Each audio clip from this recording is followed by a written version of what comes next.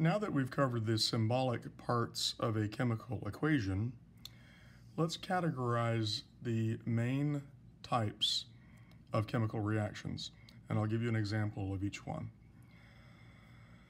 Now, there are many different ways that we can categorize chemical reactions, the same way that there are many ways that we could categorize cars, for example. Similarly, there are lots of different ways that we could categorize chemical reactions.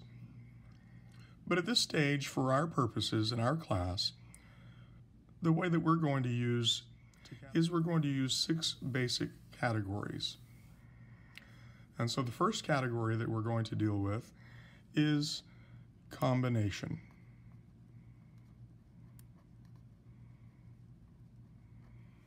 Combination. Let me outline that in blue so it's a little bit easier for you to see.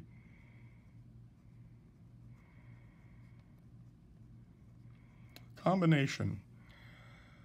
Another term for combination is synthesis, and a combination reaction is when 2 or more chemical substances combine into one substance. And as the example, I'll give you the one that we did right up here. We have 2 chemical substances reacting to combine one product. So this is an example of a combination reaction. So I'm just going to point up to that one as an example.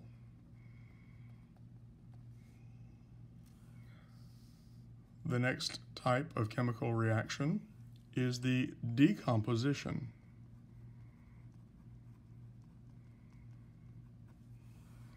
A decomposition reaction is when one chemical substance breaks apart into 2 or more substances. So it's basically the reverse of a combination reaction. As an example, let's take water. We're going to take liquid water, and we're going to pass a significant amount of electricity through it, and we're going to decompose that water molecule by breaking it apart into 2 substances, hydrogen gas and oxygen gas. So there's your decomposition. Now I need to balance this, and we will talk more about balancing here in a moment, but I'm just going to do it very quickly.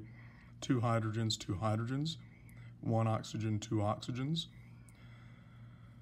2 oxygens now, 4 hydrogens, now I have 4 hydrogens, 2 oxygens, 2 oxygens, and it's balanced.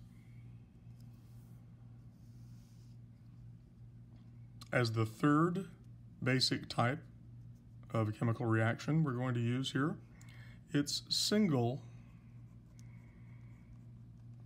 replacement. A single replacement reaction. A single replacement reaction occurs when a single standalone element reacts with a compound and replaces an atom in that compound. So a good example of this is one of my favorite single replacement reactions is when we take copper, solid, and we react it with a compound, silver nitrate, which is in aqueous solution, and the single standalone copper is going to react with that compound, and it's going to replace the silver. So it's basically going to kick the silver out of the compound and take its place. So the silver is now going to become the single standalone element, and the copper is now going to take its place in a compound with the nitrate ion. And it just so happens that when it does this, the copper is going to form a copper 2+, and therefore we need 2 nitrates to charge balance with the copper. Now you can't always tell that that's going to happen, but in this case I'm just letting you know that that's going to form a copper 2+. So again, single replacement, the single standalone atom in this case, reacts with the compound, kicks out one of the atoms, and takes its place. I need to balance this: one copper, one silver, one nitrate, two nitrates. So now I have two nitrates, one copper, two silvers, two nitrates, and it's balanced. So there's a single replacement reaction. The next example is a double replacement reaction.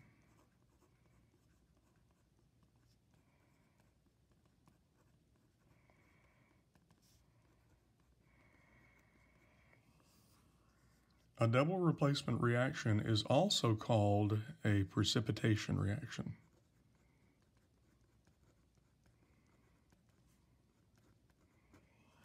And I will often refer to it as a double replacement precipitation reaction. So in a double replacement precipitation reaction, two compounds are reacting with each other, and they're going to switch partners. The cation in one ionic compound is going to switch places with the cation of the other compound, so that they basically switch partners. And when they do that, one of the substances that is formed is no longer soluble and precipitates out as a solid. So an example of this, I could take some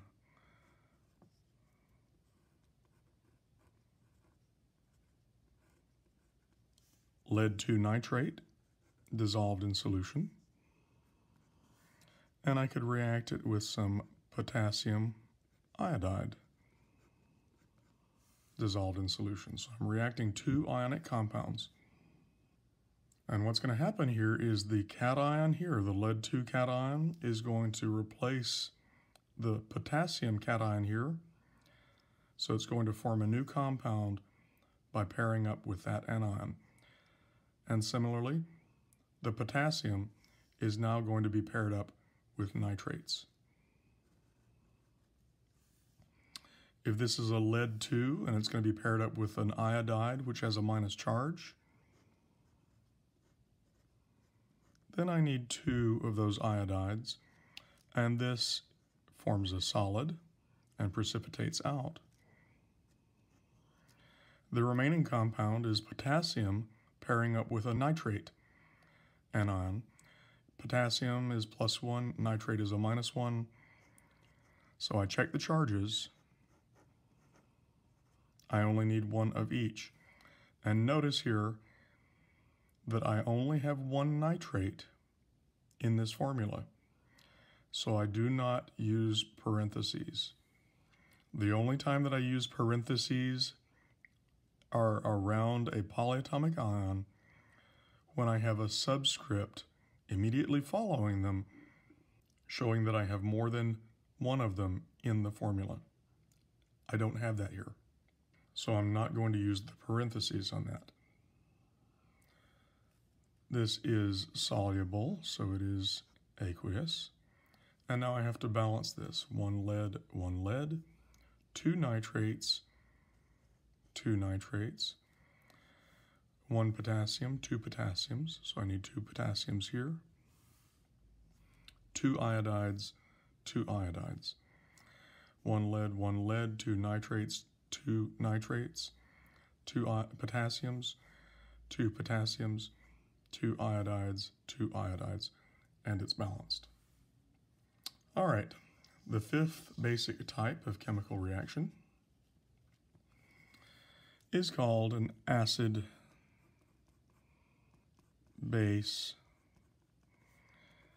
neutralization.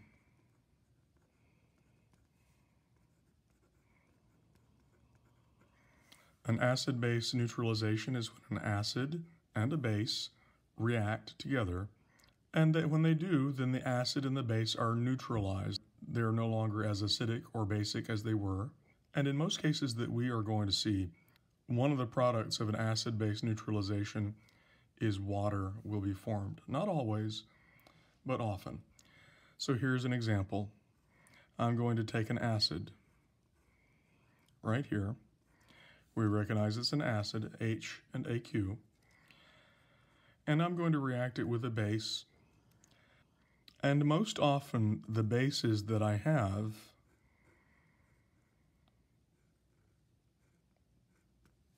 are going to have a hydroxide ion in them.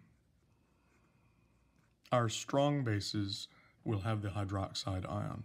So there's your acid, there's your base. And when they react, the hydrogen from the acid is going to pair up with the hydroxide from the base, and you're going to get this molecule. Well, I've drawn it this way so that you can recognize that the hydrogen from the acid is right there. The hydroxide from the base is right there, but we know this is a water molecule. Of course, this forms a liquid, water. And then the sodium, the cation of the base, pairs up with the anion, the chloride of the acid. Sodium chloride, which of course is also water soluble.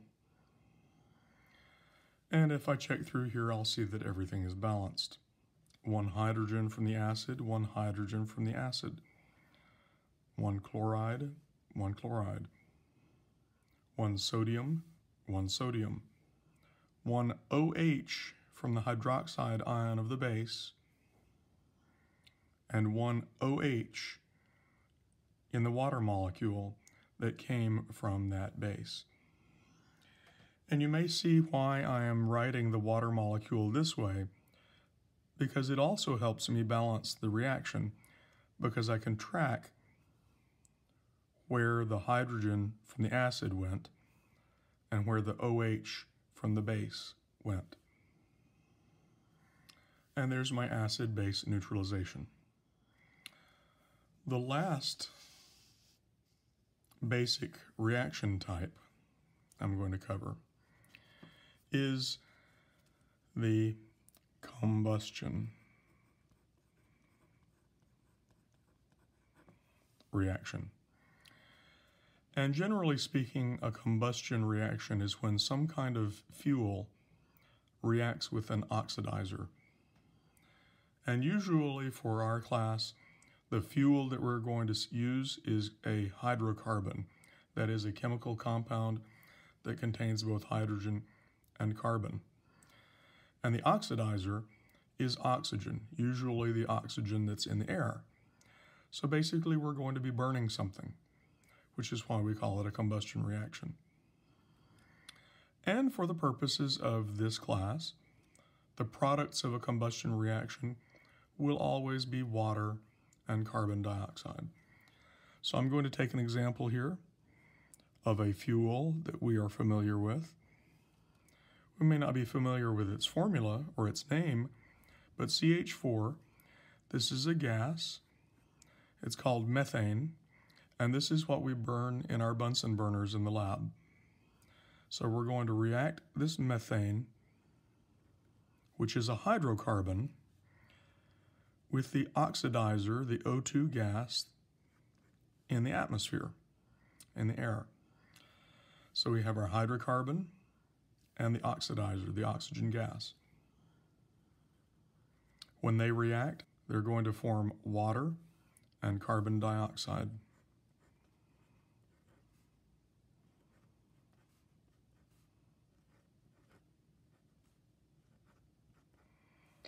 Now, water could be a liquid here, but probably if I'm burning this at high temperature, it's probably going to come out as a vapor, as a gas. So, methane gas is burning in air and reacting with oxygen in air, and my two products that are formed are water, vapor, and carbon dioxide gas. Let me make sure that it's balanced. One carbon, 4 hydrogens, 4 hydrogens, 2 oxygens, and notice that now that I have 2 oxygens here and 2 more there, so I have 4 oxygens over here on the product side. So I need 4 oxygens on the reagent side, and there we go. And now it's balanced.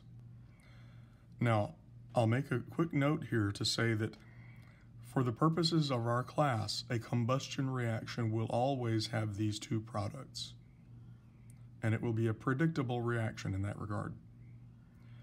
However, in real life, combustions don't just produce water and carbon dioxide. They can produce carbon as soot. They can produce carbon monoxide. And there can be all kinds of other reactions that take place with impurities that may be in the fuel. But for our purposes, we're just going to assume that if we have a combustion reaction, we're going to be generating water and carbon dioxide. Okay, there's the 6 basic types. We have combination and decomposition, which are reverse processes of each other. Combination combines substances, decomposition decomposes them.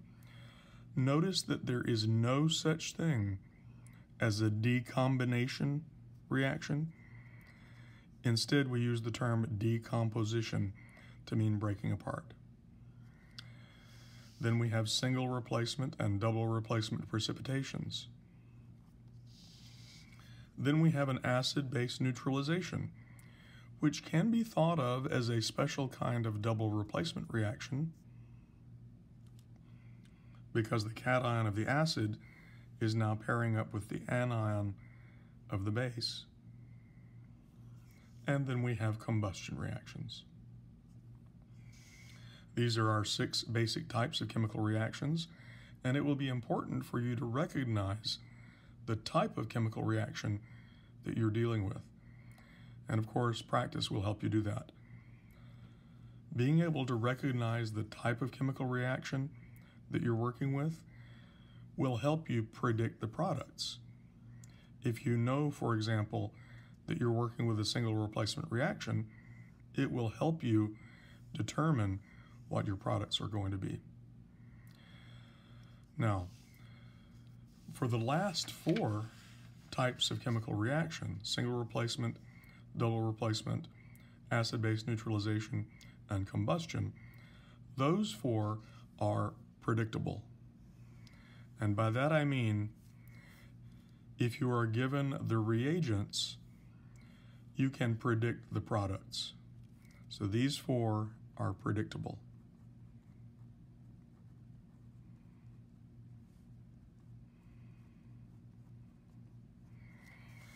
But the first 2, the combination and decomposition, you cannot always predict what the products are going to be unless you just happen to be familiar with that particular reaction.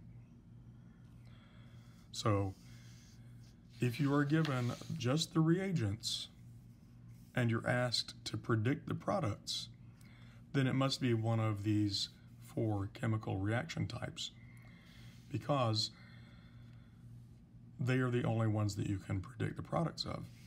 You know it's not a combination and decomposition reaction.